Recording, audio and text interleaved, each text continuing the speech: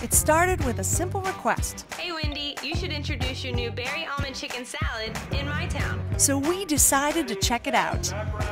And she was right. It was the perfect town.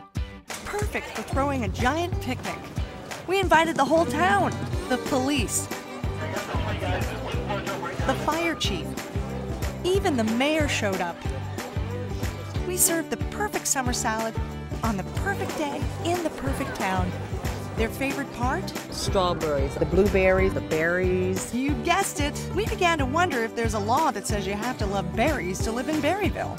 We can get it put on the books. See, that's why he's the chief. So Tristan, is this the biggest thing to ever hit Berryville? Nothing like this has ever happened here. They even liked our new wild berry tea. What do you think, Mr. Mayor? Berryville approved. Thank you, Berryville. Hey Wendy, thanks for bringing your berry salad to Berryville, Virginia.